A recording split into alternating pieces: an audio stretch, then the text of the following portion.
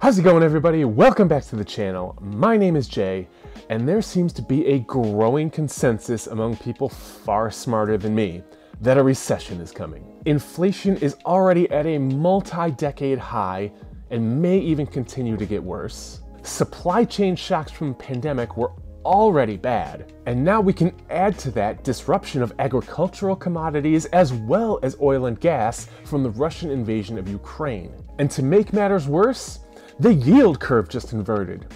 That's right, the yield curve inverted!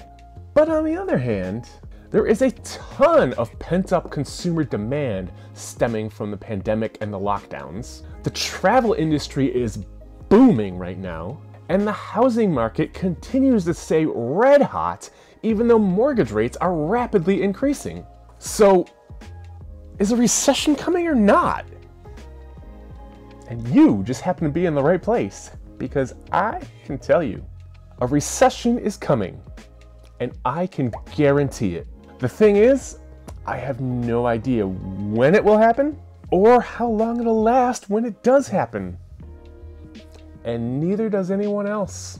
Based on those factors I mentioned at the beginning of this video, we could go into recession next month, or even later this year. Or maybe it'll be 3 years from now, or 5 years from now. No one really knows.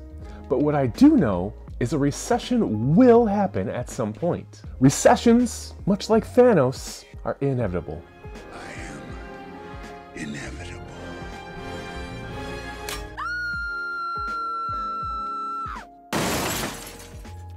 In fact, not only will I predict that there will be a recession, I'll predict there will be maybe 1 or 2 recessions within the next decade.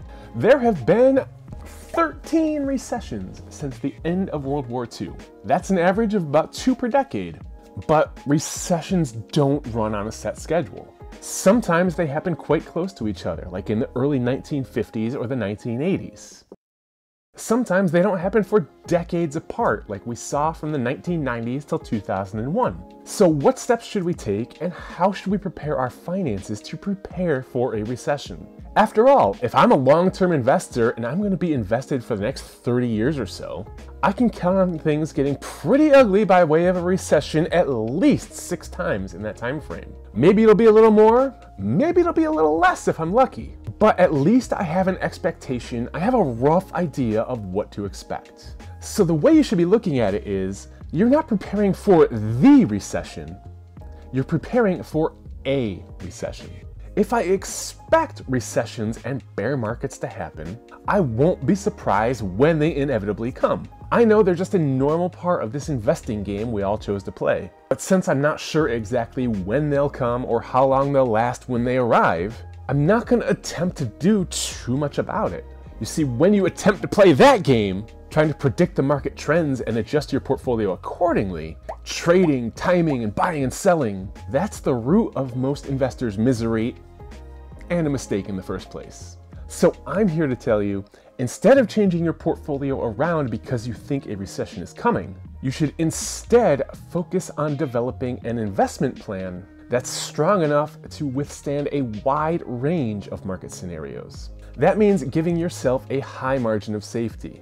Yeah, that means your investment mix should probably be slightly more conservative than you would consider ideal under perfect market conditions. And that also means having an ample emergency fund. Because recessions aren't just the stock market falling and the rest of the world remaining unicorns and rainbows. Recessions are usually accompanied by massive job cuts, high unemployment, and various other factors that will directly affect your finances. So having that high margin of safety in the name of your emergency fund will allow your investment portfolio to ride out the storm if a recession happens to hit you on more than one front at the same time.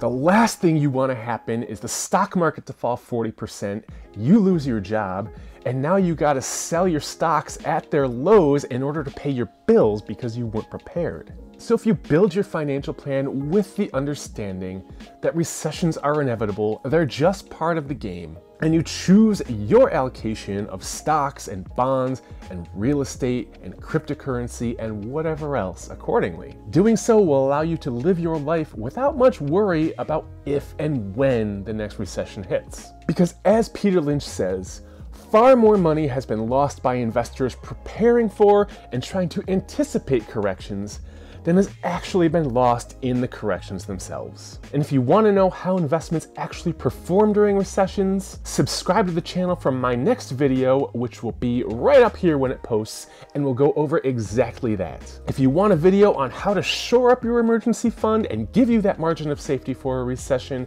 check out this video down here. Like this video you're currently watching to help spread it to more people.